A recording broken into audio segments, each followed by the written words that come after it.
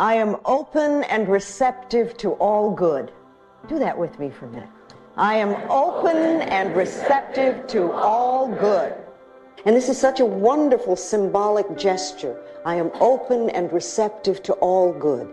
Not a little bit, not just some, but all good. You know, when you do something like this, the universe notices. The universe notices.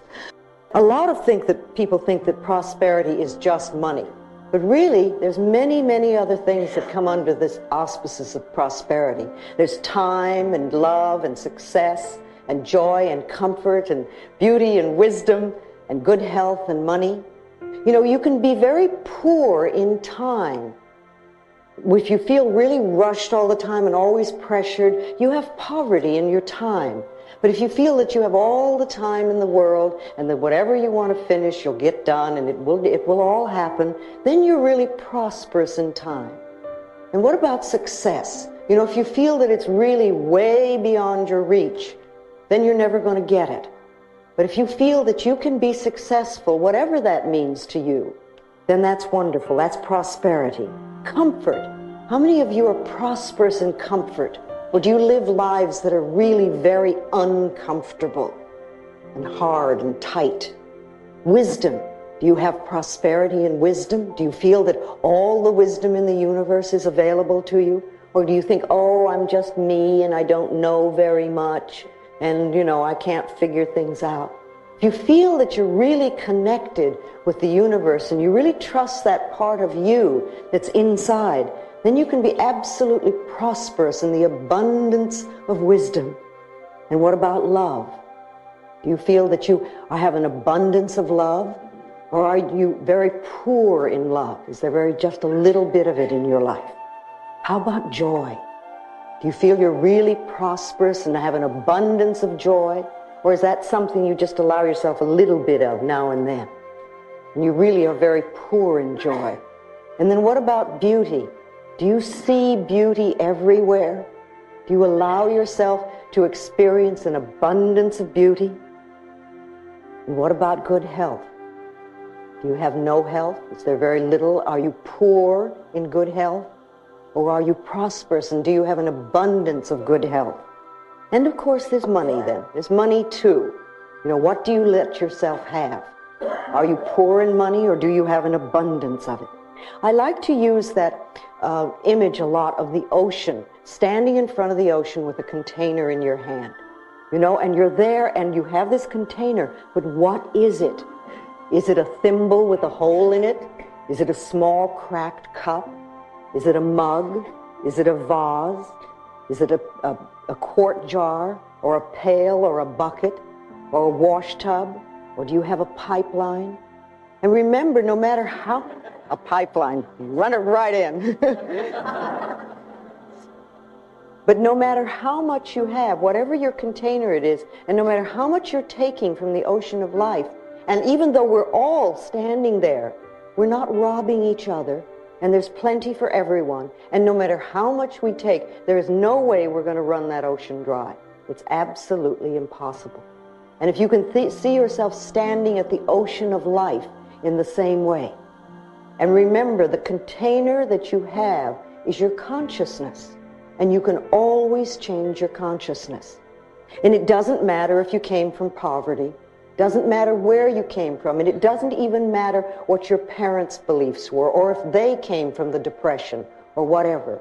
Because it's your consciousness and what you're choosing to think and believe about prosperity and your ability to deserve it is what's going to create it for you. See, it has nothing to do with getting. People always think, oh, I want to get this or I want to get this. It's really allowing yourself to accept, which is a different concept. When you're not having something that you want, it's because on some level you're not allowing yourself to accept it. But you see, life is here for us. It's here for us and it's here to support us in every way. But remember, what we give out, we get back. So if we're stingy with life, then life will be stingy with us. It's just that simple. If we steal from life, life will steal from us. And you know, department stores are not fair game. If you take paper clips from the office or do your personal Xeroxing there, that's not fair game, because it's the same old thing. What you give out, you get back. And what you're saying to the universe in a way is, I can't afford to take those things, have those things for myself. I don't have the ability to earn it. Therefore, I must take it from somebody. And that's poverty thinking. That never, ever, ever creates prosperity. Life is here for us, and there's an incredible abundance on this planet. Sometimes we only see our lack, but the abundance that is here is so enormous. You know, if you think about it for a moment, there is so much food on this planet that we could literally feed everybody on this planet. Yes, it is true that there are people that are starving, but it's not because of a lack of food. I mean, we burn crops in this country just to keep prices up. If people are starving, it's a lack of love. It's that we're allowing such a thing to happen. There is an absolute abundance of money on this planet. There is so much money that we can't even count it. And yes, it is true that there are many people who have very little, but it has nothing to do with the amount of money that's here. It's a lack of consciousness. It's a not deserving, not accepting. And are you aware that there are billions and billions of people on this planet?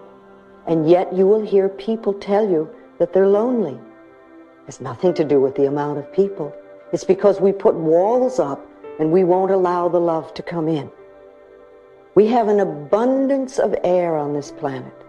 You know, if you think about it, our most precious substance is the air we breathe.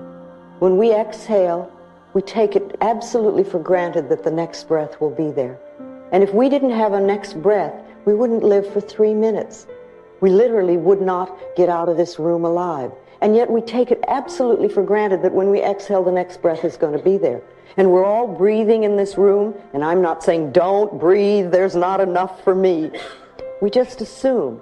Now, if the most precious substance in our life has been given to us with such abundance, and that there's enough to last for as long as we shall live, then can we not trust that other things will be taken care of? And Matthew 6 is always a good thing to read when you're a little bit scared about stuff.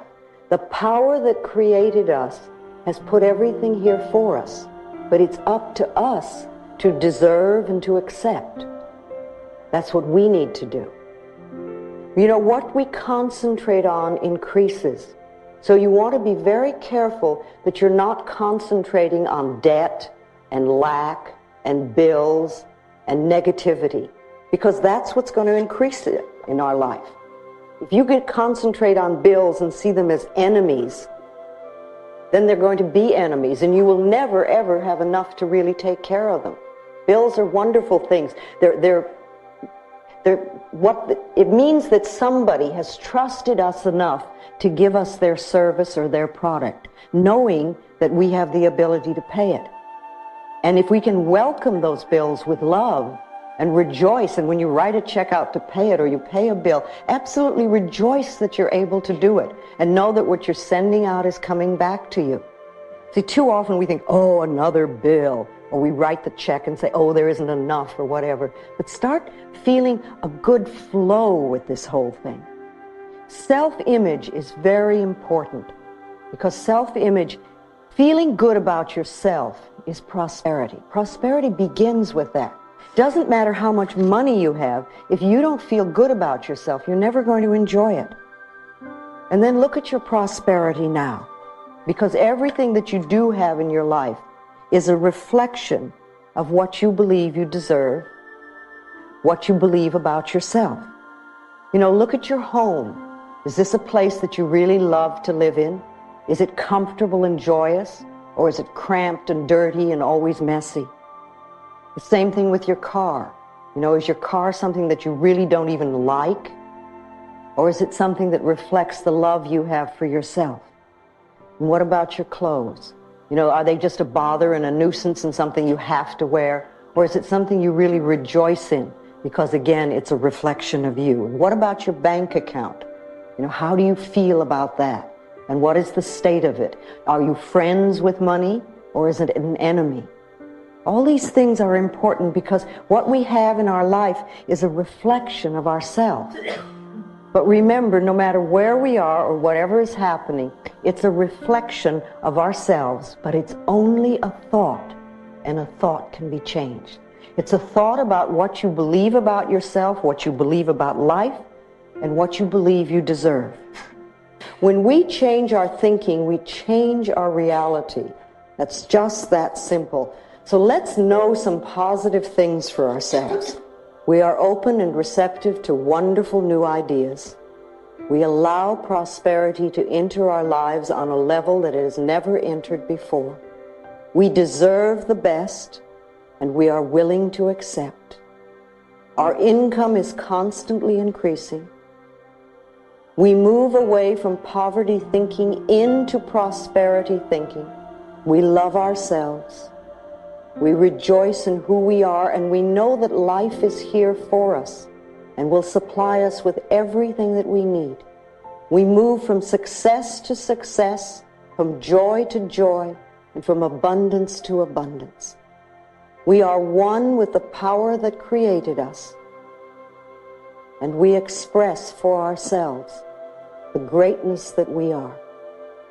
We are divine, magnificent expressions of life, and we are open and receptive to all good. And so it is.